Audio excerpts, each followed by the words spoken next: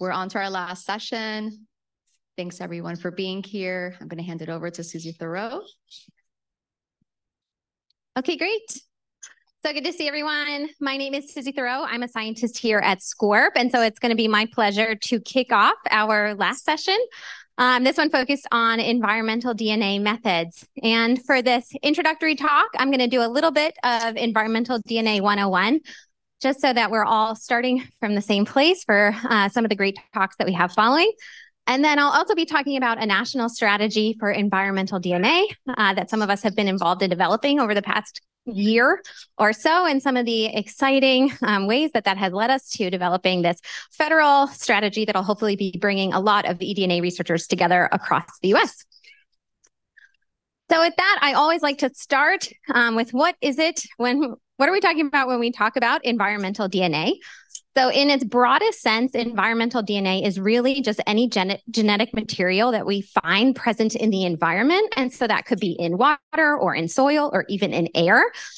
And everything that's contributing to the eDNA pool that's present in a system can be anything from microbes to mammals. It could be algae, it could be benthic macroinvertebrates. And if they're multicellular organisms that eDNA is entering into the environment via shedding of skin cells, it could be gametes, it could be saliva, and all of that is contributing to this big pool of eDNA that then we can leverage for a better understanding biological communities present in the environment. If you're going to be analyzing an environmental DNA sample, it usually looks something like this. We start out by going out into the field. We're collecting a sample. Again, maybe that's just a liter of water that you're capturing, you're bringing it back to the lab, or maybe while on shore, you're going to concentrate that environmental DNA down, usually using a filter or some sort of precipitation. Then you're going to extract your eDNA and remove all of that other cellular debris so that you have some nice concentrated eDNA that then you can subject to your different analyses to probe who's present in your sample and how many different target organisms or target genes you may have.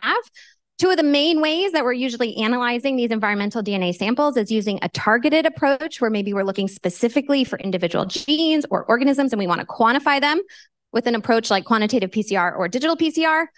Or you're interested in a community-based analysis where you want to see all the different biodiversity present in your sample so you can look at all cyanobacteria species at once or all fish species at once, and you're using a DNA metabarcoding approach to do so. Okay, so why are we often employing these environmental DNA-based tools for our biomonitoring and bioassessment? There are a couple of key features of these eDNA-based methods that have led a number of people to begin piloting them in their different biomonitoring programs. One of the biggest ones is that we find these eDNA-based approaches can be really sensitive. So there's a reason that we use quantitative PCR for doing your COVID testing, and it's because we want to make sure that we can detect these organisms when they're in really low abundance. Or the presence of these genes when they're in really low abundance. This is particularly relevant if you are doing invasive species monitoring or endangered species monitoring, and you really want to be able to detect these organisms when they're really rare present in your system so that then you can enact some sort of management action or some follow-up studies. Additionally, we find these eDNA methods are really accurate, so they allow us to discriminate some really closely related taxa. We can get really species-specific taxonomic assignment and sometimes identify organisms that otherwise we have difficulty doing with traditional microscopy or morphology-based approaches. By and large, eDNA-based methods are pretty easy to do in terms of sampling out in the field. A lot of the approaches for sampling can be really non-destructive, and this is, again, important if we're looking at sensitive taxa who we don't want to disturb or destroy in surveying for them. And then we can also take these eDNA samples and archive them. They can stay in our freezers for decades, or they can stay preserved in ethanol, and then we can return to them at some point in the future and sequence them or analyze them using qPCR to look back at those archived communities. Lastly, because of a lot of advantages in cost, sometimes these eDNA-based approaches can be an order of magnitude cheaper than our traditional morphology-based approaches. It means that we can scale our surveys across space and time and be collecting more samples and making hopefully bigger and better inferences about the biological communities and how they're changing with environmental perturbation. Okay, so in terms of some of the different research applications that we might choose to employ these eDNA-based approaches, they span a range, everything from, as I mentioned, invasive and endangered species monitoring or fisheries stock bioassessments, also looking at food webs or multi-trophic networks, biodiversity surveys, harmful algal bloom monitoring is a really popular one, and of course, impact assessment or bioassessment surveys. We turn towards eDNA-based approaches for all of these different types of applications because we're able to zone in on information that we previously didn't have access to. So for something like invasive and endangered species, as I mentioned, these eDNA-based approaches can be really sensitive. We can detect these organisms when they're in really low abundance. For food webs and biodiversity surveys, we might be able to look at organisms we previously didn't have the ability to survey, something like microbes, or as we heard earlier today, the archaea or bacterial communities. Their role in the environment, we can finally highlight using these eDNA-based approaches. For harmful algal blooms, we can look at things like when the transcription of a toxin biosynthesis gene gets turned on or off. And so that's information we may not have had access to previously using traditional-based approaches. So really, we're turning to these eDNA-based tools because they're giving us access to something we didn't have previously. Okay, so for those reasons, eDNA-based tools have become increasingly popular over the past 2 decades. You can see in this figure here on the right-hand side of your screen that there's been this huge increase in the number of publications that are employing these eDNA-based methods for looking across a number of different disciplines and looking at all different sorts of biological community change. But this growth in eDNA method adoption has occurred so rapidly that a lot of our method standardization just hasn't caught up yet. So we have multiple agencies and monitoring programs that are developing eDNA protocols to pilot in their surveys, but there's been broad scale a lack of coordination of how these protocols are getting developed. And that's resulted in a number of silos within these agencies or monitoring programs where now we're generating data. It might be great, but we can't compare it to another agency program's data, which limits our ability to link those data sets together and make some of those bigger, better inferences across biological change across space and time. So now we're really trying to look towards a national level alignment of eDNA method development and standardization. To give you a snapshot of how bad it's gotten in terms of all these different approaches to eDNA-based methods, I give you here just kind of an overview of what I like to call like the patchwork quilt of eDNA method standardization. And we now have dozens and dozens of these eDNA standardized methods or best practices from a number of different agencies and even work groups, both here in the US and abroad. And so again, this lack of coordination in developing these standardized protocols and best practices means that we have limited comparability of data sets. We've missed some really key opportunities to leverage economies of scale. And we've also resulted in this confusing landscape of what exactly the best approach is. Time and time again, I have folks coming to us and saying, you know, we really want to start an eDNA survey, but we don't know where to begin. There's so many conflicting different pieces of advice about how best to collect my sample or analyze my sample. And so I really credit this patchwork landscape and lack of method standardization as being one of the reasons that we've seen a slow uptake of these eDNA methods at large. Okay, so how can we overcome this lack of coordination? One of the big ideas that was proposed during the second national workshop on marine eDNA that happened here at Scorp last September was the development of what we're calling the National eDNA Strategy for the United States. And so this would really be a call to all the federal agencies within the US to come together and say that we need better coordination on eDNA method development, and there really needs to be a centralized body that's helping to orchestrate that, and agreed upon national strategy that helps provide the framework for how we might be coordinating and collaborating on eDNA method development and then implementation. We published this idea in a special issue of Environmental DNA Journal. And then the idea was further picked up by the White House Office of Science Technology Policy, who established an eDNA task team to go forth with this charge of developing a national strategy for aquatic environmental DNA. And so it's pretty exciting that just a year ago, I think at CABW up in Sacramento, I was talking about how we were calling for this national eDNA strategy. And now here we are a year later and it's underway. And we have a draft that's been released by the Office of Science and Technology Policy right now, and it's out for federal agency review. And so we're hopefully going to see that come to life and be approved essentially or endorsed in about June of next year. I thought I'd give you a little bit of a sneak peek into some of the core components of the National Aquatic eDNA Strategy, where it stands right now. The key headline for the strategy is that it would be harnessing the power of eDNA to explore, map, monitor, and better understand aquatic life to sustain and restore biological resources into the future. So the key highlights here is that we're really using eDNA to help us better understand the biological communities in the US so that we can protect and restore them. 3 of the ways that we would be doing that is through coordination and communication. So as we've highlighted here, integrating eDNA methods into decision-making, helping to accelerate the adoption of these eDNA methods for informing management actions, building the capacity, infrastructure, and the research enterprise needed to employ eDNA technology at large scale. So if we're going to see an acceleration in eDNA method development, we need to have the tools and the labs and the training and the resources in order to support that. And then also this big goal of characterizing aquatic life in U.S. waters, which is no small feat, but it also goes in alignment with a lot of the current administration's goals on biomonitoring across the U.S., the 30 by 30 initiative, the America the Beautiful, and other calls to better understand biological communities and aquatic life across the U.S. So I think it's important to kind of reflect on what this national strategy would mean for California. And some of the three main highlights that I see is that having nationally recognized series of standards and best practices would really benefit any eDNA method development and implementation here in California. It would help us to improve harmonization of DNA-based data across numerous monitoring programs. And then also it would help us build capacity to collect and analyze eDNA data. I think there's a really energetic user base or novice users who are interested in using eDNA-based tools, and sometimes the limitations are access to labs or access to analytical capacity. And so the national strategy would be prioritizing the development of DNA reference libraries and doing that in a coordinated fashion across the US. In investing in commercial labs, like we'll be hearing from Genidaqs next, for DNA sequencing or other analytical analyses. And then also in the development for automated platforms for eDNA method collection. This is something that's really neat that I think we're going to see increasingly coming online, where we have some of these automated samplers that can be deployed off the end of a dock or off of a ship and be collecting with greater spatial and temporal consistency a number of these eDNA samples, again, to help us better understand biological communities across U.S. aquatic waters, and then also changes in those biological communities across space and time. To give you just a brief overview of what the timeline looks like for the development of this strategy, as I said, we kind of kicked things off last year with the second national workshop on marine eDNA. We published a framework for that national strategy in early of this year.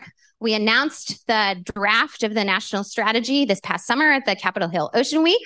There's currently a draft out of this national aquatic eDNA strategy, and there's a public comment period open right now, which I'll talk about on the next slide. The goal, if the national strategy gets approved or endorsed, is that we can announce it at the third national workshop on marine eDNA, which is happening at Johns Hopkins Applied Physics Lab next June. And then after the strategy kind of gets adopted, then they begin developing what's called the implementation plan. So the strategy is kind of like the short, abridged version that highlights the key goals. The implementation plan is actually how those goals get realized and how the different federal agencies will be pitching in to make it come to life. So the key way that you can get involved is right now. There's a request for information open, which is the public comment period. And all public comments submitted to this request for information are due at the end of this month, so that this is very time relevant. One of the main reasons that you would want to submit a response to this national strategy RFI is that it really gives the people a voice on the development of national strategies. It helps different agencies or organizations inform decision-making, shape policy, foster collaboration and partnerships. All of these different responses to the RFI get collated by the authors of the strategy. They get individually responded to. And then when the authors go on to make that implementation plan, they actually look for areas of collaboration among the folks who had done the response, had filled out the responses. And then they try to bring those teams together for future development into the implementation plan. So by and large, the more responses a strategy gets, the better. It helps highlight the importance of the issue at hand. And so if anybody's interested in submitting a response to the RFI, please reach out to me and I'd be happy to send you some of these links and help you get set up to do that. Okay, and one of the last things that I wanted to comment here is that California's voice really matters in how this national strategy comes together. And that's because by and large, California is seen as a leader in the development of eDNA methods and standardization. A lot of that has to do with the people in this room. And in 2018, a number of us had formed the California Molecular Methods Workgroup, which is a work group within the California Water Quality Monitoring Council. And the goals of our work group really parallel the goals of the national strategy. We are focused on consensus building. So we bring together a really diverse community of researchers and eDNA users, novices, stakeholders, state agencies, academics. It's really broad. Everyone's invited. And we talk about the best ways of sampling or analyzing your eDNA samples, what's the latest research being done on eDNA method developments. We've created sampling and data reporting best practice guidelines that are available to download and have been now used to inform the development of standard protocols for a number of different monitoring programs in California. We also do a lot of informational webinars. We have one ongoing right now that's an eDNA 101 series that we've been doing in collaboration with the Collaboration Network. And so that's been really great. We have another one coming up later this month. And then we're also focused on coordination and collaboration. So we have monthly meetings where we talk about everything going on in eDNA research. And we've also had a number of research collaborations that have come out of our group interaction. So that's something I'm really proud of. And so I encourage anybody to reach out, and you're welcome to join these conversations as well. So with that, I just wanted to end on saying that eDNA methods are clearly growing in popularity. The eDNA National Strategy is going to help us accelerate their development and adoption. National coordination on method development will help provide consistent quality control and interpretation guidelines. And California has really been pointed to as a leader in eDNA method coordination. And it's really thanks to the bioassessment community and the folks in this room who have been employing these eDNA methods at the pilot scale, testing them out in their monitoring programs, giving us feedback, developing things like the SWAMP eDNA monitoring program.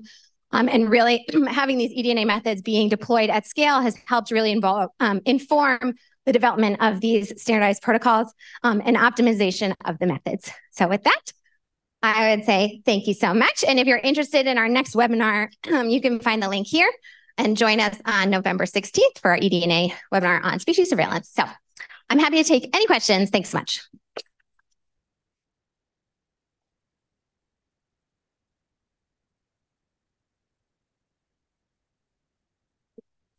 Go for it. Yeah, thank you. Great presentation, and congratulations for getting this national initiative set in place. This is really cool. I'm curious as to like setting these guidelines for each state, because I guess if we're looking at California versus North Dakota, those probably have very different environments. And I'm not sure how that would work, but maybe the fates of those eDNAs are also different in those states. So would you have different guidelines for how to like manage that, the eDNA, to like kind of maximize the fate, or how would that work? Yeah, great. That's such a great question. We talk a lot about how there's no one size fits all standardized protocol for eDNA for all the reasons that you pointed to. Usually you're customizing your eDNA protocol based on some characteristics of your environment or the research question that you're trying to answer. And I think I have a slide here on how we've trying to be conceptualizing the idea of different types of standard protocols for different uses. And so you can have what we would call like guidelines or best practices that can be really general and applied to a broad range of different types of monitoring questions. And then you can have really specific standards that might be really highly customized to a particular research question or organism that you're studying or environment. And so your degree of flexibility of how you think about how those different types of protocols can range from high to low, and your permissible risk. So maybe you're using some best practice guidelines that everyone can kind of tweak to their needs versus standards you're using when there's really strict requirements that something has to be followed to a T and is maybe accompanied by a lab accreditation procedure and proficiency testing. And so the different kinds of levels of stringency of a protocol and how that has to be customized to be fit for purpose for the different types of monitoring questions that are being asked. Great question. Yes. Anybody else? One more question? Good. Okay, great. Thank you so much. Perfect. Good. Okay, so then it's going to be my pleasure to introduce Greg Schumer from Genidaqs, who's going to tell us about harmonizing eDNA practices for effective aquatic species monitoring and resource management. Thank you, Greg. Thank you, Susie. That was a good short course on how to get like 8 years of work into 15 minutes. I'm not going to do that. I'm going to go for 13 years, actually, is what I'm going to do. Where's the clicker? This is the clicker? Okay. I'm Greg. Hi. I'm a molecular biologist with Cramer Fish Sciences. We started Genidaqs in 2008. I'm not a fish ecologist or an animal biologist. I work with Scott Blankenship, who's a population geneticist. We've been using eDNA surveys since 2008. 2009, I think our first project, we actually packed water down from high alpine lakes in Oregon in milk jugs on the backs of pack mules. And then we mailed it to UC Davis and I would filter stuff. And so I'm like a grandpa when it comes to eDNA. We are a commercial lab. We've been, like I said, we've been doing this for 15 years, and what we've noticed, and we work primarily on inland freshwater and not so much on coastal. I know you guys are very coastal down here. We do have some saltwater habitat that we do monitor for certain people, and some of it's down in Southern California. But what we've noticed with the groups and the agencies and the different commercial enterprises that have come and gone, and the academics that have come and gone, that everybody kind of goes through their phases of eDNA. The whole field is kind of going through this arc where everybody gets really, really excited. They think they're just going to go find everything that's out there. Then you realize that it does have some limitations. You get a little skeptical, and then, everybody kind of plummets down through denial, anger, and depression. And then eventually, you end up over at bargaining. You're like, okay, I can do this. I'm still going to be able to snorkel. I can still scuba dive. It's not going to take away all the field work. You can actually do this. And it seems like, most of the agency folks and a lot of people are getting over here into bargaining and acceptance. There's some siloed places that are still in denial and anger and depression. So but really the standardization and the harmonization and getting people to have a better understanding of what's going on in the field kind of helps people get through this arc. So efforts like the Molecular Methods Workgroup, there's a bunch of other things that you can attend. It really helps people understand what's going on and move their way through this arc over to acceptance, because acceptance is where we all get to work together and find funding and do great science. And we've existed in this kind of nebulous environment in the Western United States where everything is dammed and all the water is controlled. It's all engineered to go towards the people, mostly. There's some of it's for the biology, but most of it's for the people. And to exist in this environment, you have the regulators, so all the federal, state, local agencies that regulate access to the water. I'm sure you guys all know this. Then you have the people who want the water, so water districts, Disneyland. Up by us, it's farmers. There's a lot of people who want that water, and they need to get a permit to get that water, and then they need to measure their impact on that natural resource. If they want more of it, they have to measure their impact on the endangered species. Are they introducing non-natives? Are they introducing invasive? So you have to measure these effects. So they take a bunch of actions to get their permit, and then they have to prove their compliance with these permits, and they have to measure these actions somehow. Are there more salmon? Are there more delta smelt? Are there more tidewater goby? Are there more endangered species? Are things showing up that you wanted to show up? Are things not showing up? Are there things showing up that you didn't know about? So you need to be able to do these things, which is led to some issues in a lot of places. For a lot of species, you can't measure it, or you can't get a permit to measure it. So you can be a land banker and you can spend tens of millions of dollars on creating habitat, and you can't get a permit from the state or federal government to go observe if the species that are supposed to be coming there are actually supposed to be there. So in a lot of cases, this is a disconnect. So this loop needs to keep happening. You need to get a permit to access the aquatic resources, and you need to tell people what your impact is on that aquatic resource. And then you go back and get a permit. And this goes around and around and around. And that's kind of how the water is moved around the Western United States. So if you want water, you got to get permission to do it. You want permission, you got to prove that what you're doing isn't just killing everything that's involved. Which leads to compliance. So you can mitigate, you can restore, you can engage the public, and at some level, this all includes some biological monitoring. As I just mentioned, you need to tell people what you're doing to the salmon or the delta smelt or the tidewater goby or whatever endangered species happens to be in your region to keep that permit going, right? Or is it invasive? We do a lot of work with invasives in the Central Valley because it's the most invaded estuary on the planet. There's an invasive species coming in there every day. It seems like they might as well just start like a little, like a customs agent or something, and just let new species come in. So you have a choice. If you're going to monitor the biology, you have this choice. You can use the existing protocol, so you can maintain the status quo, Or in a lot of instances, you need to scale up. So when these permits are renewed, you need to, I've read it through the US EPA, through a couple of other federal agencies. If you need to make more observations more often. That's the message that's coming out. If you want your permit or you want extended access to the natural resources, you need to look at what you're doing more often, which means scaling. You have to scale up. You have to hire more people. You have to spend more money. You have to do all this stuff. So you can absorb that cost. A lot of people absorb it because it's the price for doing business to move water from Shasta to Los Angeles, right? That's the price. So they absorb that cost because they make a lot of money. Or some people have no choice. They have to adapt. They have to change the way that the biology is monitored in order to renegotiate their permit because it doesn't make any sense to maintain the status quo or just absorb. These are the folks that we end up working with, right? Either the protocol is out of date, it doesn't work, or you can't get it, right? Sometimes you can't. We've worked with people that are forced to monitor the biology by the federal or state government, but they can't get a permit to monitor the biology. So it's a catch-22. Right? They can't get their permit or they can't set their construction schedules or whatever it is. You want to fix a piling on the coast on Highway 1. You want to put a storm drain in somewhere. You want to do all these things that we expect as a society to maintain the infrastructure, but they're stuck in this loop, right? Like you can't get the permit to do the construction. So how do you monitor that? So that's if proof of compliance is not possible, they're out of compliance. It's sticky.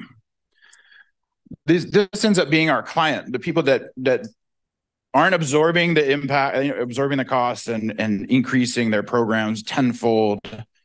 They're not maintaining the status quo because maybe there is no onus to monitor the biology for whatever permit they're getting. In a lot of cases, the permits don't include biological monitoring. Some cases, excuse me. The biology isn't always the most important thing. Does the water get to where it needs to go? Is it reliable? And is it sufficient enough for the people at the other end, right? And then biology is like 5th or 6th, right?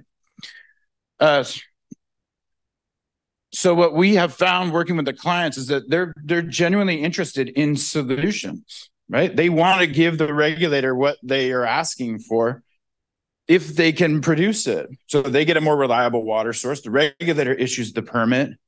It's better for the species if they know what they're supposed to be monitoring and which species they're supposed to be monitoring and how to make their restoration or their mitigation more impactful to the species, right? So this goes around and around and around. But if you can't do that, you kind of just hand out water and then people mitigate. They spend billions of dollars mitigating instead of actually saving the species. So what we found is that this can go on for a while.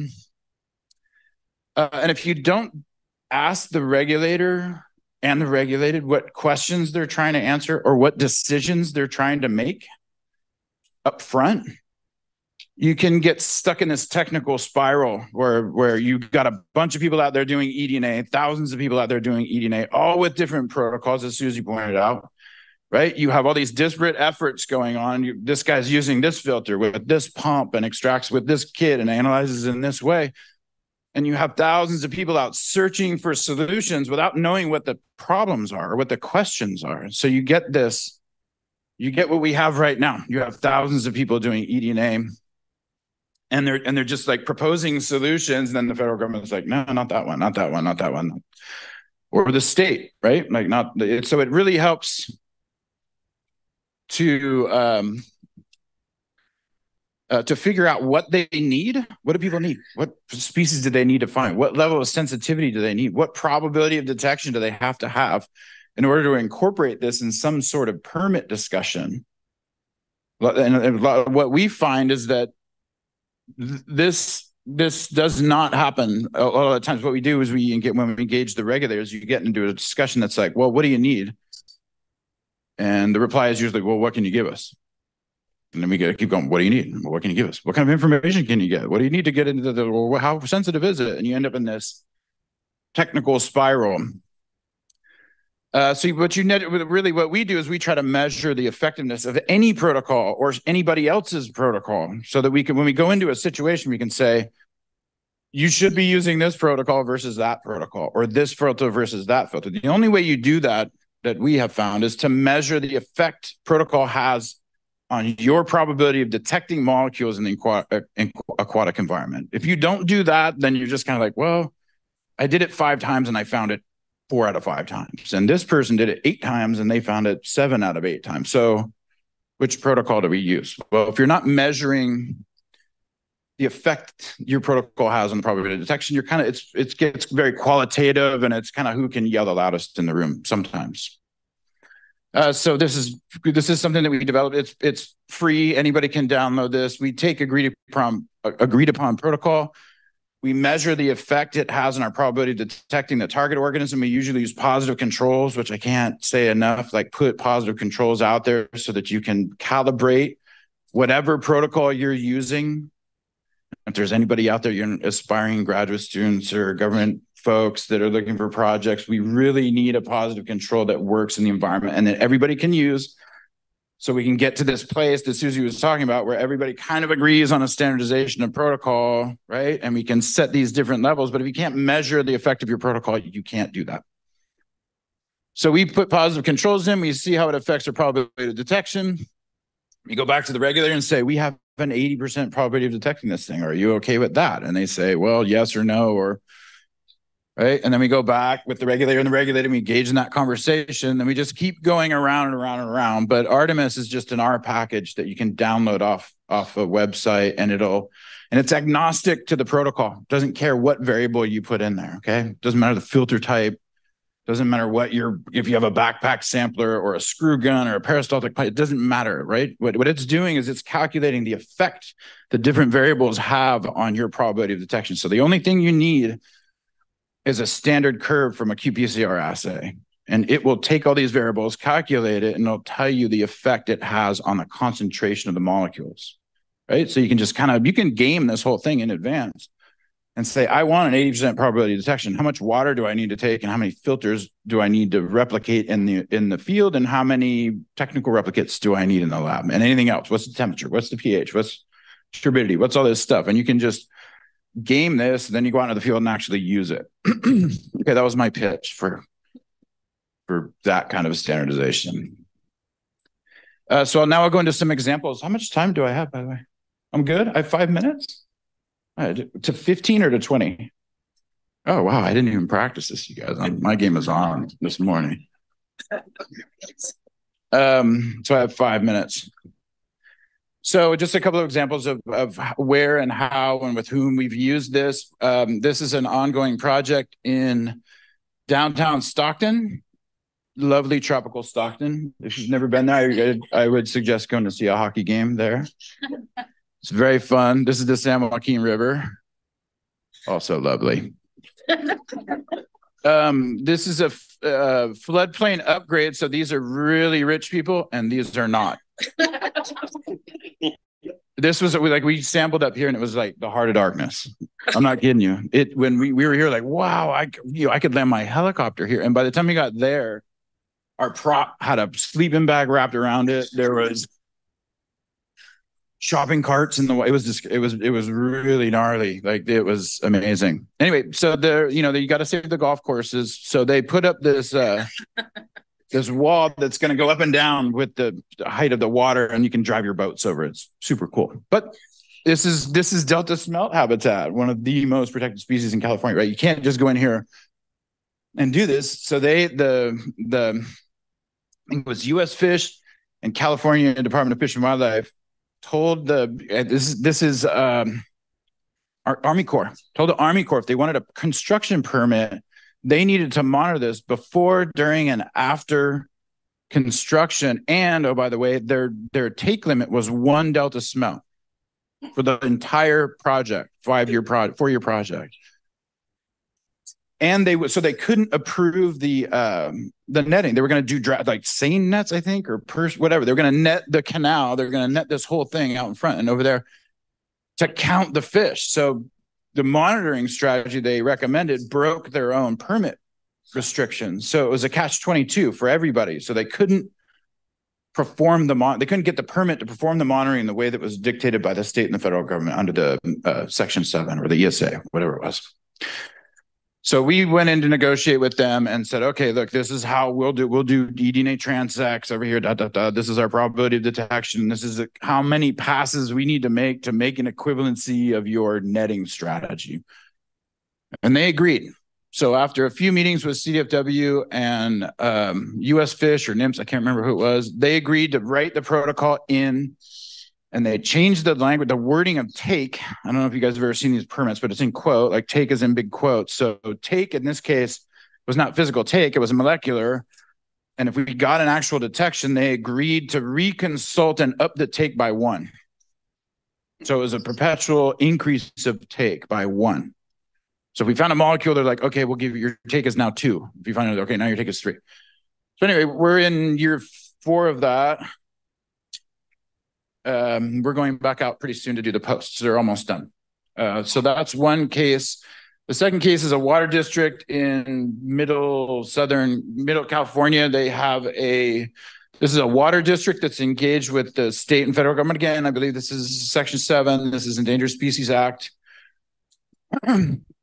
The regulator wants to reintroduce 2 endangered species onto the water district property. However, this property borders a lot of residential areas, right? So if you have many of you may know this, if you have a endangered species on your property, you all of a sudden own critical habitat. And it could not be your property very long because the federal government can take it occasionally. They don't do that all the time. Only Nevada. Do you guys remember the frog in Nevada? When they took the whole town? The royal toad? The royal toad in Beatty, Nevada. It's an interesting story. They have the only habitat for this toad, and they grabbed the whole. They took it, but the town took it back. So again, you have these choices that we've been talking about. They have to monitor the biology, but they're reintroducing these species. So what do they do? Do they just scale up their program tenfold everywhere to look for red-legged frog or California tiger salamander, or do they come up with a way to make more observations more often without upping their budget tenfold? So they've decided to adapt or change the protocol, but which means we have to go into negotiation with the state and federal government again. And you can see there's private area that borders their property. So and that's positive, if your red-legged frog goes over to this guy's farm, all of a sudden his farm is critical habitat. So the water district is concerned about getting sued by landowners. The federal government needs to protect the species. They wanted to have a reintroduction program. Like everybody wants the species to work and the species to recover, but how do you do that meaningfully so you don't, jeopardize the water district from its responsibility to deliver water, and the federal government needs to adhere to the permit. So how do you do that? So we're going into negotiations over this as well to find tiger salamander. So the first step was to go out and just make sure that you can use eDNA in an equivalent manner as the seining. You guys may know this. They walk through the water with 2 people with a seine. I had never seen this before. So they just drag the whole pond, and if there's a frog in it, that's positive. Same with the tiger salamander. Or they put out these adorable little fences. I don't know if you guys have seen that around the water. And then there's a gate in it. And then when the tiger salamander follows the fence around, because it's trapped, it falls in a bucket. And then they walk up and they're like, yep, there's a tiger salamander here. So those are old protocol that they just don't want to do because they have 137 ponds. So they can't put a little tiny fence around everything. I'm way over now, right? We're still good. So we found a positive and one at their negative. So they went back out and reevaluated. Now we need to go in and say, okay, to the federal government, like, here's how we're proposing to monitor 137 ponds in perpetuity, but we need some sort of ground rules. Like if it's negative this many times for this many years, then you can reduce the amount of observation. So we need to figure out what they need to get this data into a regulatory context, right? So you have to talk. So that's very important, or you end up just kind of going out and being like, we took 5 filters at this pond and didn't find anything. And they're like, okay. So anyway, talking is very important. So the take-home message is, if the goal is to create all this collaboration between all these different entities, knowing which questions you're trying to answer really helps, or you can come up with a solution that doesn't answer anything, or it needs a problem. Knowing what decisions need to be made in a structured decision-making process or a regulatory context is really important, especially when we're at this point where there's national strategies and international strategies. Like, it's moving down that way. eDNA has come a long way in a decade. We're going to need what we're going to need to know this. And knowing both of these will just speed up the whole process, really. So that's it for me. Thank you.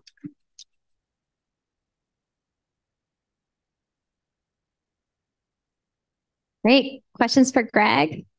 Kylie.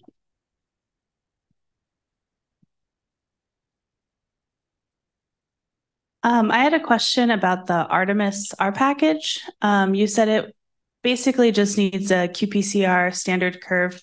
Would it be able to be applied to something like digital PCR, which doesn't have a standard curve, or metabarcoding?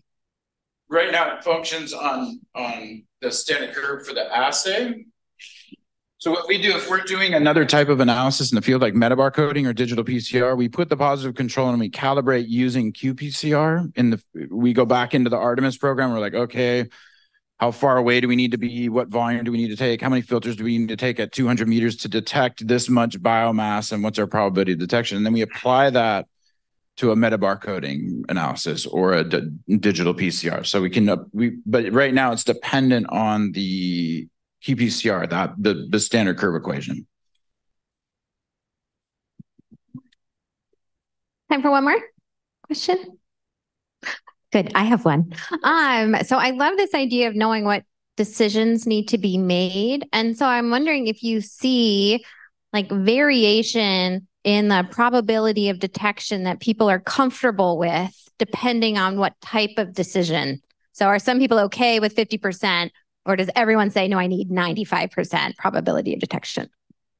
Well, everybody wants it to be 100%, right? They're like, well, okay, you want it to be 100%, which we can't do. It asymptotes. Your probability of detection is always going to asymptote and never reach 100. Nothing's perfect. Can't do that. So what we do is when we get into this situation, we ask them what they're currently doing. So we look at their current protocol. In some cases, like with REDS surveys up north, where you have red identification in a stretch that has multiple species in it. So they're all there at the same time, but there's 2 or 3 species in the river. I didn't know this happened either. Their rate of detection is 7 to 12%. Right. So they're comfortable right now with the 90% uncertainty. So we go and we're like, okay, here's our protocol. And the way we see it now, we're 50, it's a coin toss. So we gauge where they're at. We gauge what we can provide. So we manage those expectations up front. So we're not telling people you have a 90, right? Like we have to get there and say, and that's the conversation. But people want as high as possible, but there's budget. Like, so you have all these, that's the other thing in Artemis we always want to put in is like money. How high can you get your probability with $20,000 budget? So. Awesome. Great. All right.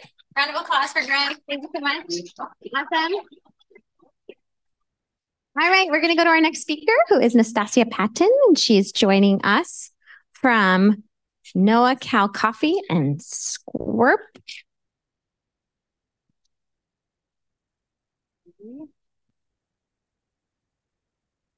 Thanks for leading the way on the black background slides. We've eased people into those. Okay, thanks everyone. My name is Nastassia Patin, and I'm a project scientist with Squirp and also with Cal Coffee, which hopefully many of you are familiar with, but if not, oh, thank you. If not, I'll give you a little intro in my talk.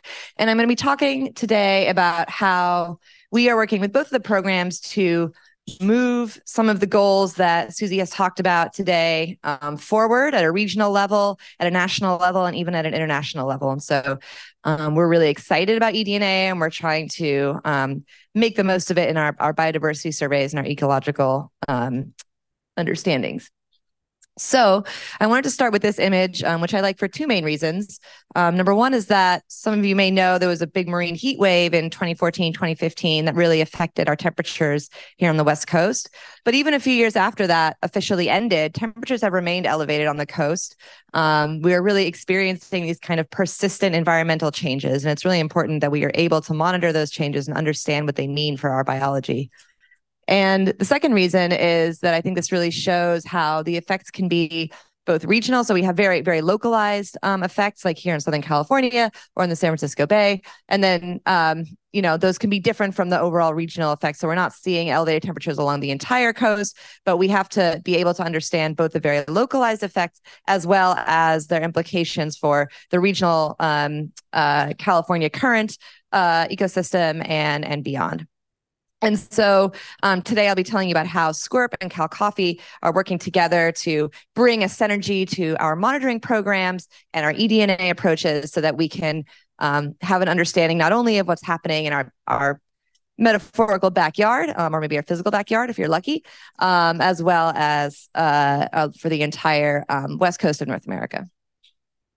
And so, so just to emphasize this, drive this point home, we're experiencing things that are now, things that are now considered normal that were not considered normal a decade ago or 5 years ago. And these include not only elevated temperatures, but also oxygen depletion areas, red tides, things like this. And they're all interconnected. And we're hoping that eDNA is going to help us monitor those effects and predict changes in the future.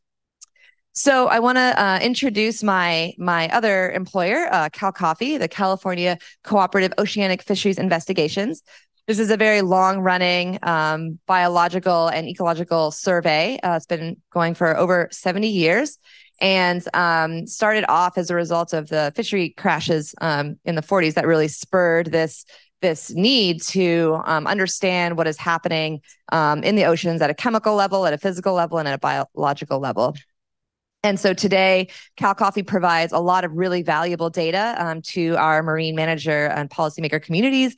That includes oceanographic data, more physical and chemical type parameters that I mentioned, as well as biological. So they do marine mammal and seabird surveys, they count fish larval eggs, they do zooplankton tows, and now we are starting to move into eDNA.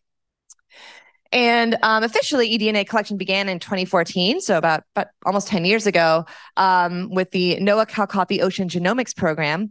But this was really designed for microbiome analyses. So at the time, we didn't call it eDNA, we just called it DNA, and we filtered water and we sequenced it for microbes. And so that's the vast majority of the data that we have is microbially focused. But there has been a publication out from that has compiled the start of this time series, and it has shown some really interesting trends in the relationship between nutrients and different taxonomic groups that were analyzed from those data. And this is just a map showing some of the core Cal Coffee stations. They don't go all the way up here on every survey. So twice a year they focus on Southern California Bight. But you can see that, over the course of 70 years, I've really managed to consistently collect an incredible breadth of oceanographic data off the coast of California.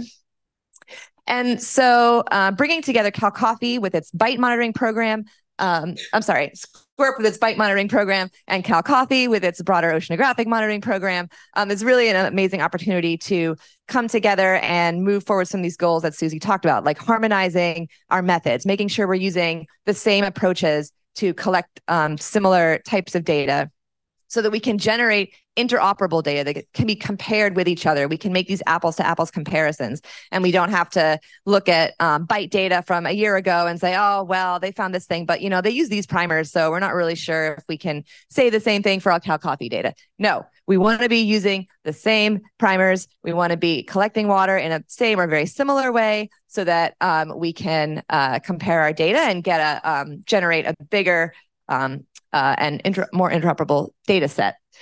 We want to move our analytical capabilities forward. So that's not just on the collection and the wet lab and the sequencing side, but also on the computational side. So I'll talk a little bit about efforts on that front. And then we want to just expand our spatial and temporal reach of these surveys. So where we can combine our very focused Bight program with the broader California current. So just a few examples to highlight our efforts on these fronts. The first is a method intercalibration experiment. This was performed about a year ago in the Cal Coffee Fall Cruise of 2022. And we tested a bunch of different water filtering methods, different filters, processing types. And now we are generating sequence data from 3 different marker genes, which represent different levels of the trophic food web. So, was that me? Sorry. And so this has been a big push on the processing and analytical side, and we've generated some sequence data, but we're not quite ready to publish our results or show them to you yet, but they are coming soon. And we're really hopeful that this will provide the community a sense of, okay, you can rely on these, one or more approaches will generate similar data, or you're not going to be missing out on some key species if you choose to use this type of filter. Hopefully the results will be similar enough, but also hopefully there will be some clear winners in terms of amount of DNA generated, diversity covered. And so this will be just one more data point in our effort to provide the community with a set of data points on best practices. Mitogenome sequencing. So this is maybe a little bit in the weeds for some of you, but this touches on Susie's point about building DNA reference libraries. So right now we generate sequence data, and then we have to compare that data to what exists in a reference library that is publicly available. And those reference libraries are often sadly lacking. So a lot of key species that you would think would be in there have just never been sampled, sequenced, archived, published. And so we might be, getting some incredibly important species data, and we don't know what it is because it just annotates as being unknown. And so we are performing these gap analyses that some of you may have heard from our student Garrett yesterday. He was a part of that effort, trying to understand what is missing from the databases and what needs still to be sequenced and added to these libraries, so that we can be confident that when we do our surveys, we will be able to detect the presence or absence of all the organisms that we're interested in. So yes, charismatic metafauna. Everyone is interested in whales and dolphins, but it turns out they are quite challenging to detect in the ocean. And so Cal Coffee has been the recipient of some funds from the Office of Naval Research to improve our ability to detect largely cetaceans and pinnipeds, but also prey of these animals. So that includes fish and cephalopods. And we're kind of in the early stages of that project, and we're working together with some scientists at the University of Washington as well who are involved in that.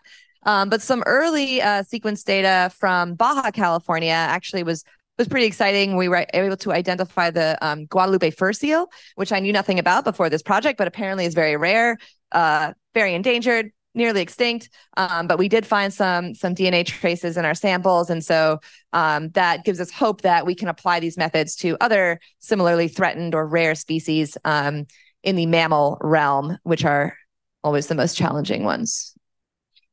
So I mentioned the computational side of things. We want to be pushing, leading the way, not only on the lab work, the sequencing, but also on the analysis. Once you get your sequence data, what does it mean? What can it tell us about our communities? And so going beyond just taking one sequence table and getting overview of a community at one level of the trophic web in one point in space and time.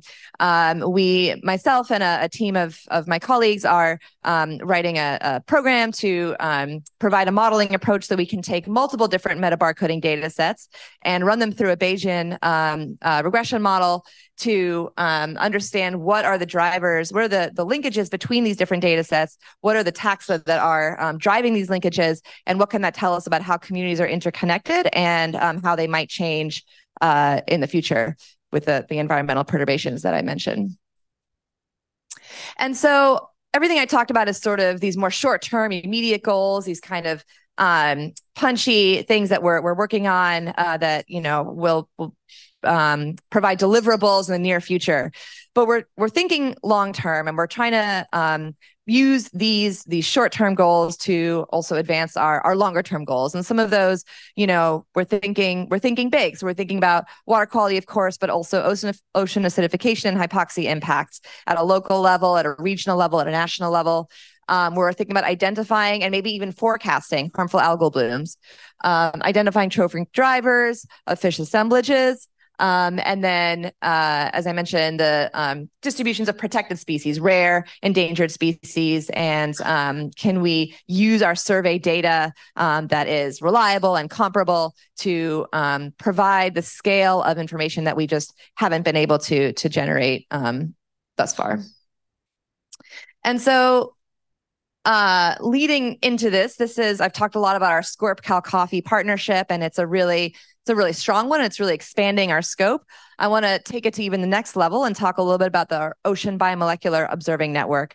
So the OBON is a UN Decade sponsored program. So if you don't know, this is the UN Decade of Ocean Science. And they have supported a few programs that are advancing goals of helping us observe and monitor the world's oceans. And so OBON is one of those. And we are a regional OBON within that. And we have called ourselves the West Coast OBON. And so we aim to be part of this global observing network that is coming together to agree on some of these best practices to generate these large scale data sets. And we're going to be representing the North American West Coast arm of that. And so we're assembling a team of partners. We're really excited about the folks that have joined our team so far. Scorp and Cal Coffee are leading the way, along with PMEL, which is a NOAA lab up in Seattle. But we have partners up in Central California and BARI, Southern California Coastal Observing Network, CCE, LTER. Some of these acronyms may be familiar to you, maybe not. Doesn't really matter. The point is we're putting together a team of partners that are all performing their own biodiversity surveys. So a lot of people are going out, they're collecting eDNA in their little region of interest, and they're generating some really exciting data. But it's all being siloed in-house. They're using it for some small projects. And we want to get out there and say, we should be coming together. We should be sharing data, sharing experiences with what works well, what doesn't, coming together on best practices, and hopefully generating a network of eDNA observations that will span the spatial and temporal scales that we're hoping. And right now it is a little bit Southern California focused, and we're hoping to fill in some of these geographical gaps that we see up here. And we're hopeful that we're going to, bring in some new partners soon from Northern California and Oregon. But also, I think I maybe forgot to mention the Hakai Institute up in Canada and British Columbia. And so we are technically an international regional network right now, which is fantastic. And so just to sum up, I think all the things I've mentioned are in line with these bigger goals of understanding how our oceanographic conditions are changing, how they're affecting the biodiversity and the ecosystem dynamics in our area. And we think that eDNA is going to be a really important part of that. It is not, of course, the only tool in the toolbox, but it's an important one. And it's a really exciting time for the field as we see sequencing costs drop, as we see expertise increase, and people, excited about these methods and moving them forward, and just some amazing science that is happening in the academic realm, in the government realm, in the private sector. I think we're really at an inflection point for eDNA and ecosystem monitoring, and it's really exciting that Scorp and Cal Coffee are at the forefront of that. So I think that was my last slide, and I'm probably a little short, but that's okay. I'll take any questions. Great.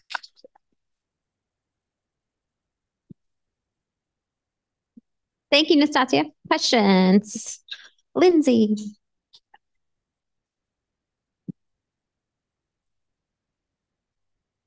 Thank you. That was an awesome presentation. And I was curious about the study that you were mentioning where you guys are developing a program for doing more multi-trophic level approaches to these types of analyses. That data, were the different taxa that you were analyzing, were those, samples that you collected that you were looking at multiple analytes? Like, were you multiplexing within like the same sample that was collected on the same time, same day? Or were these multiple studies that you were kind of compiling together? And how are you comparing the data with these? We were actually talking about this earlier in the day. The types of variation that you could see, like spatially and temporally, between taxonomic groups could vary pretty widely. So I'm just curious your thoughts on that and like what you guys have been doing there.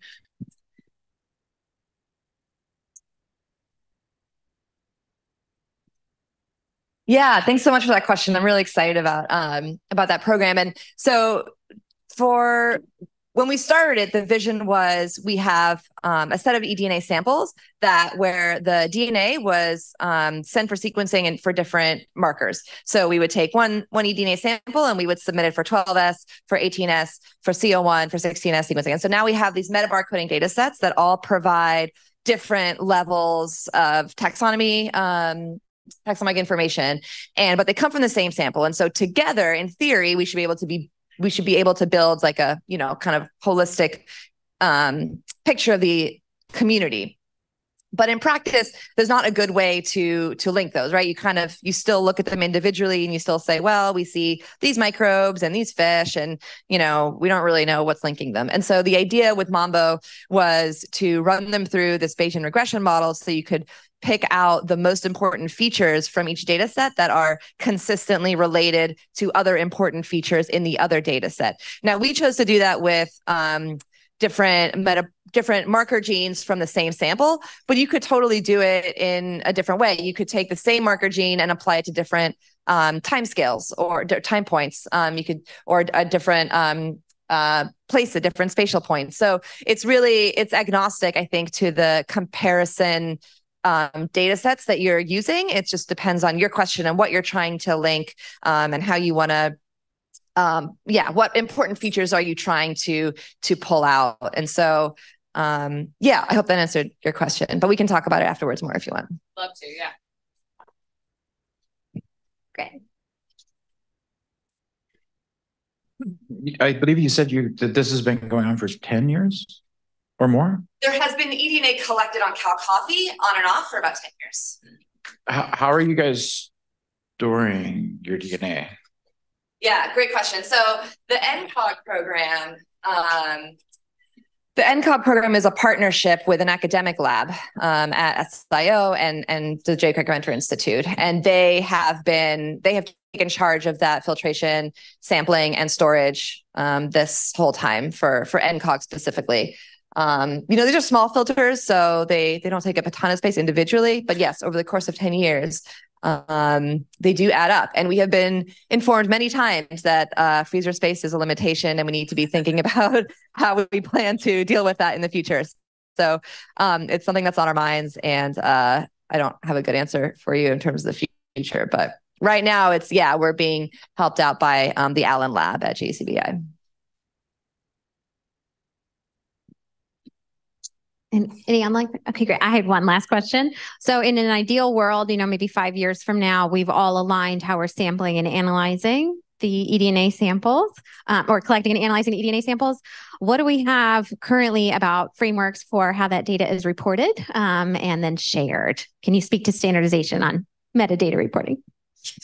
Yes, I certainly can. That's a big part of our OBON and our, Score Cal Coffee partnership. It's a little bit boring, so I chose not to put it in the presentation, but we are actively working on it. And so I would say we're working very closely with a group at NOAA in OAR that is really forging the way and being real martyrs in this field of helping us develop templates and scripts for us to upload data to some public repositories of biodiversity information. So namely GBIF, the Global Biodiversity Information something.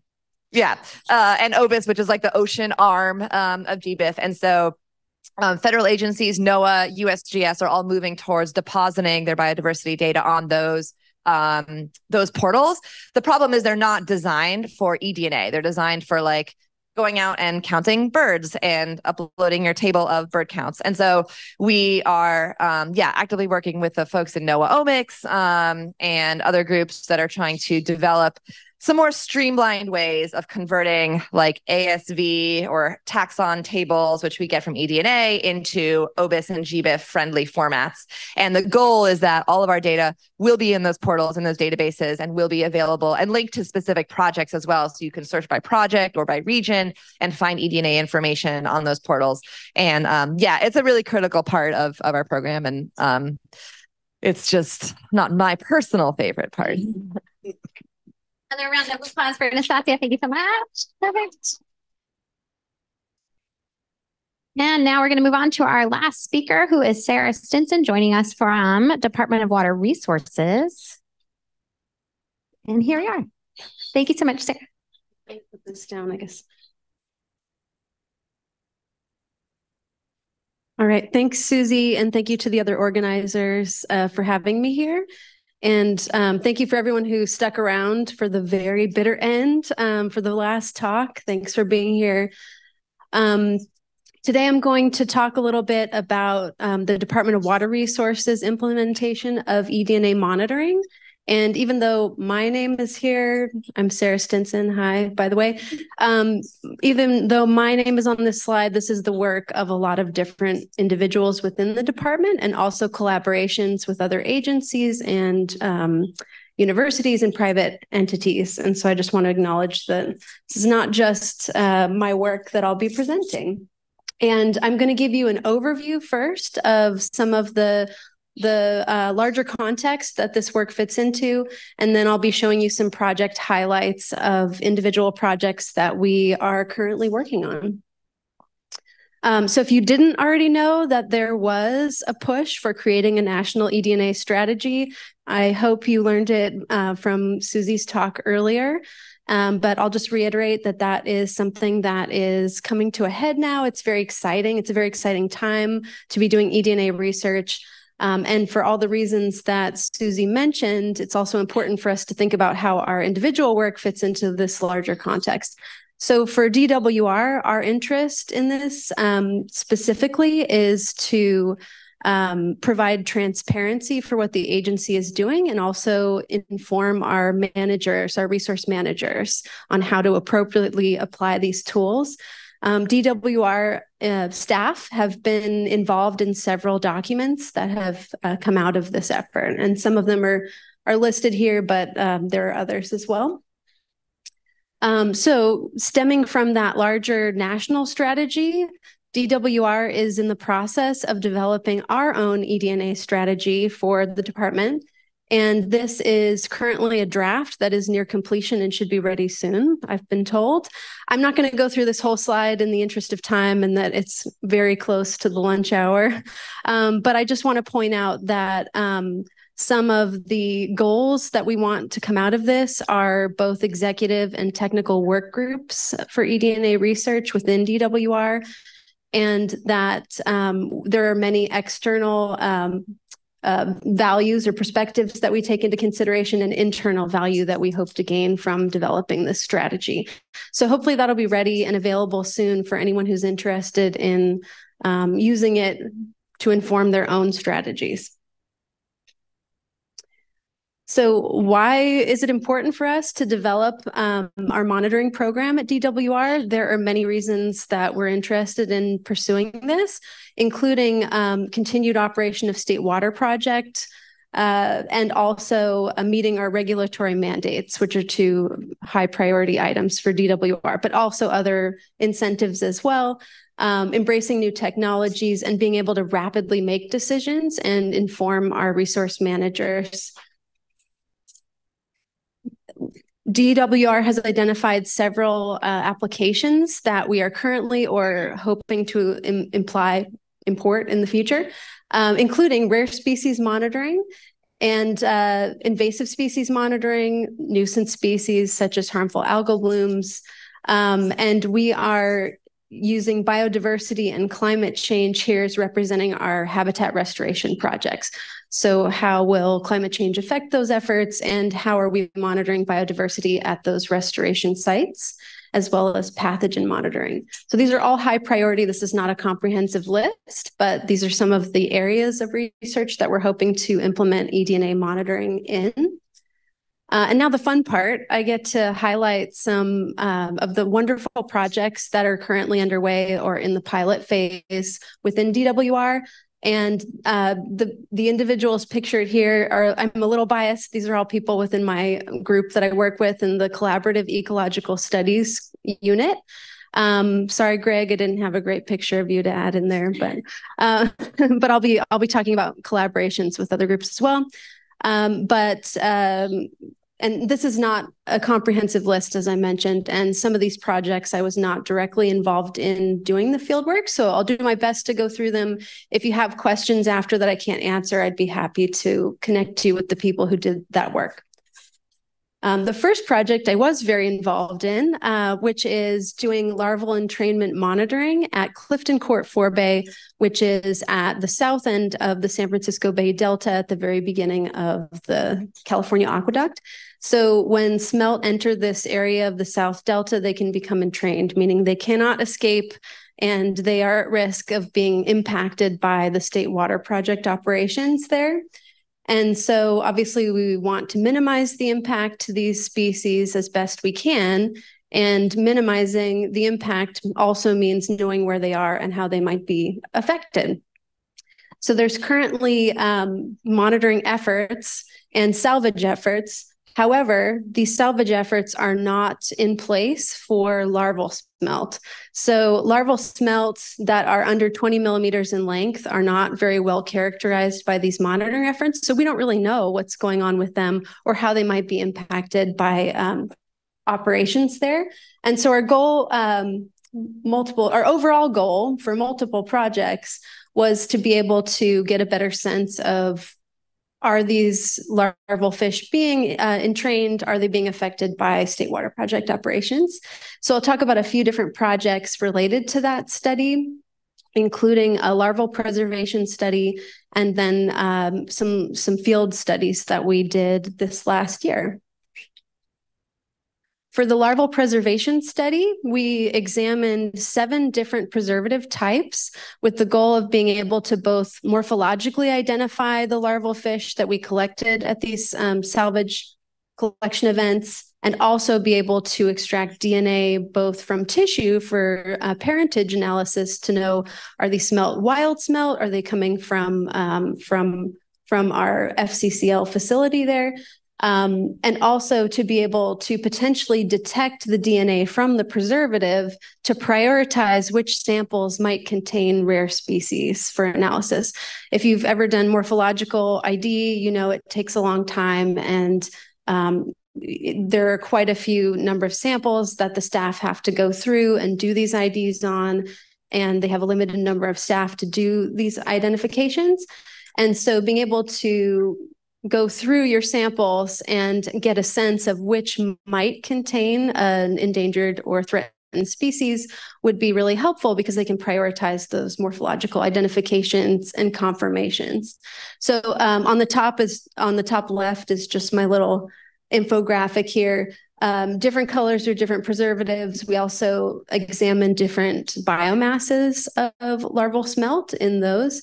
We examined the morphological characteristics throughout a 168-day period and looked to see how easy it was to identify them after that time period. So at regular intervals, they were examined prior to 160 days. And up on the top right, you can see some of the preservatives did a really great job of preserving morphological characteristics and some did not. And also their current preservative that they have been using, 10% formalin, does not do a great job of preserving DNA in the preservative. So this is currently in draft. The manuscript is in prep. I think they're almost ready to submit it. And my understanding is that several of the preservatives were good candidates, including ethanol at different concentrations. And they were able to both identify the larval fish as well as extract eDNA from those samples and from the tissue.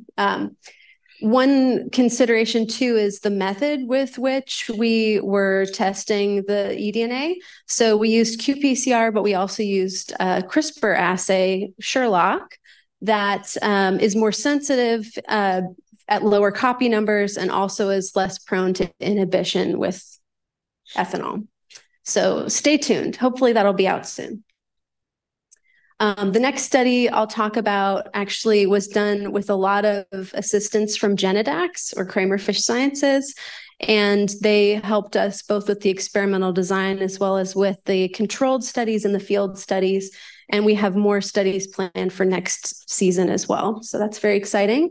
The goal for this study was to evaluate some different eDNA sampling techniques to see which might be the most appropriate for our field conditions at detecting larval smelt in low biomasses. So we started with controlled studies. We looked to see, number one, do larval smelt emit eDNA? That's a good one to start with. And yes, they do. I can tell you that. And then also we used that controlled study to determine that the biomass, the eDNA signal concentration increased linearly or sort of linearly with the biomass. So that was very useful information that we could then go and apply to our field studies. It also gave us an amount of confidence in our ability to detect them under field conditions, because obviously in a controlled study, you're using much smaller water volumes. You have a much higher likelihood of detection than you might if you're looking for one larval smelt in an entire channel in the delta. And so we moved into the field. We used live cars with different biomasses, and then used a number of different sampling techniques, which I should probably mention. The Sterevex filters, very standard, used in a lot of eDNA studies. We used another self-preserving filter from Theroux Incorporated. And they also have a peristaltic pump that's field applicable. A tow net, which was able to collect much larger volumes of water. So we may, in theory, have a higher detection probability from that method. And then lastly, an autonomous sampler that the Monterey Bay Aquarium Research Institute let us beta test. And that was a really interesting comparison to have, because it required zero field effort other than the installation of the instrument. And then it was programmed to take samples at regular intervals for us.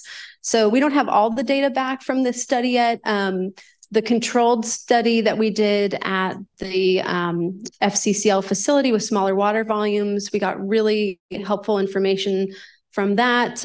We did have some contamination issues from some of our field sampling.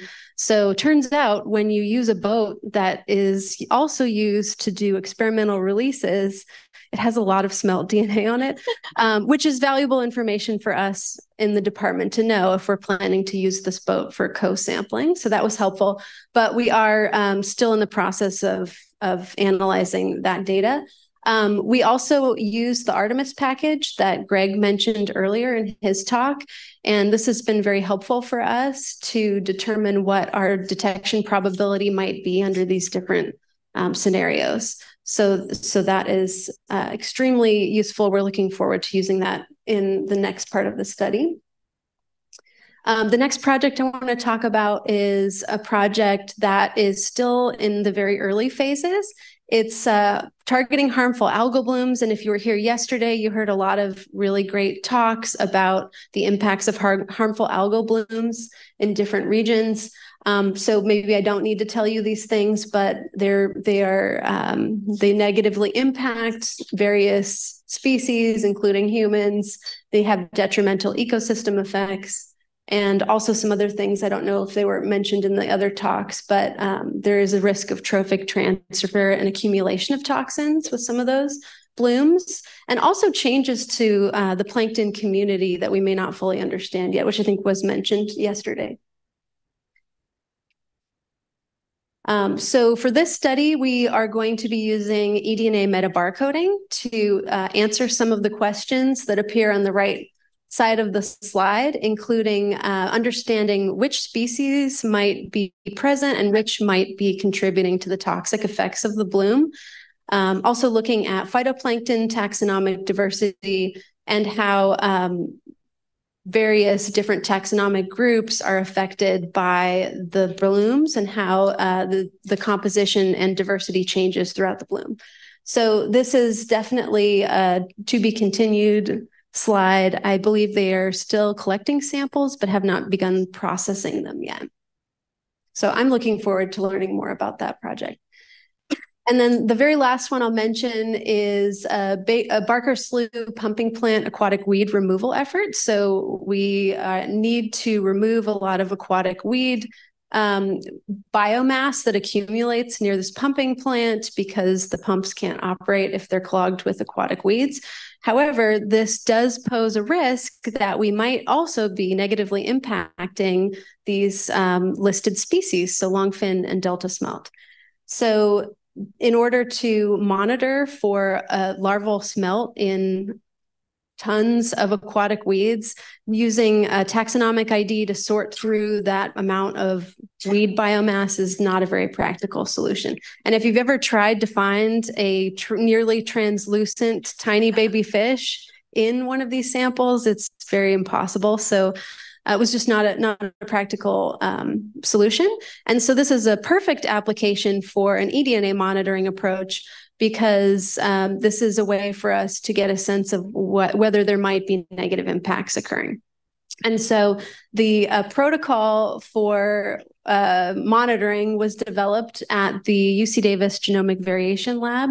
And they basically rinsed the samples and then filtered the water that was rinsed through the aquatic weeds to see if they were able to detect this target species. And the results from the initial pilot study, which was done in the spring of 2021, were that they did not detect longfin or larval smelt DNA. However, they did detect a much more common species in many of the samples. So we had confidence that the method was able to detect fish DNA in the sample, and that most likely we were not endangering any of the longfin or delta smelt in the area. And the other important thing I wanted to point out about this project,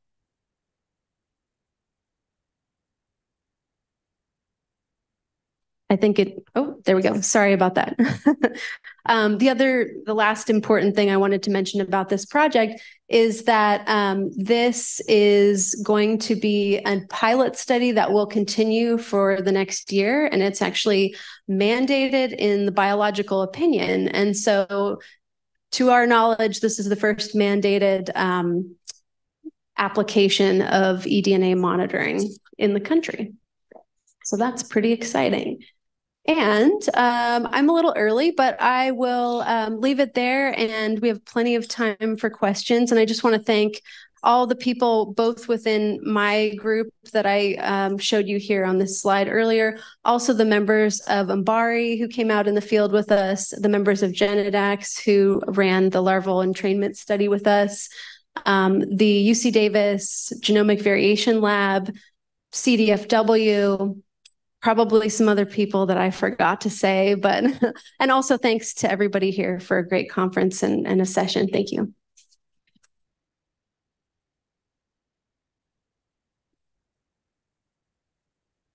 Questions for Sarah?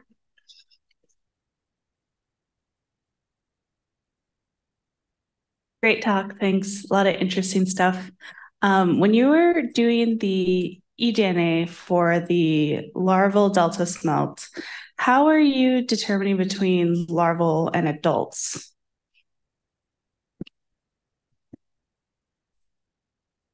Thanks for the question. So for that study, we were using known biomasses, and we used specific age groups. So we knew exactly how many days post-hatch this group of fish was. We had taken negative field samples immediately prior to doing the live car study to eliminate the chance that there were wild smelt in the area that might also contribute to any positive detections. So we were confident that we didn't have any naturally occurring smelt DNA that might contribute to our detections. Yeah, and I think they were 35 days post-hatch, if I'm remembering correctly, and they were little guys, little cute guys. Yeah. Questions for Sarah? Do we have any online? No, I have one. Sarah, I'd love to hear a little bit more about the Sherlock assay and when you might choose the Sherlock assay versus a qPCR or digital PCR assay. That's a great question. So the Sherlock assay was developed by Melinda Beerwald and others in 2011. No, not 2011. That's the qPCR assay. I'll get back to you on the date. And there are situations where it might be preferable to have an assay that's much more sensitive than qPCR. And for example, in the larval preservation study with the different preservatives, so because a detection can have management implications, it's very important for us to have the most sensitive assay possible for some of these projects. And in some scenarios where qPCR could potentially be inhibited by ethanol, in another of the preservation study preservatives, then Sherlock would be the preferred method there. We have in all of these studies, except for I'm not sure about the Barker Slough pumping plant study, but in all the other ones, we have incorporated qPCR as part of the analysis because that is the standard method, and it's kind of ground truthing anything we do detect from the CRISPR assays. But we are actively implementing the Sherlock assays in other studies that I didn't mention here as well with higher sensitivity and great success. So yeah, I think it would be project dependent, and in a situation where it has management implications, it would be preferable to have the most sensitive assay. So if that answers your question, Emily. Okay, great. Any other questions? With that, I'd like to thank Sarah again so much and all of our speakers in this session. Thanks, everyone. It was a great way to end it.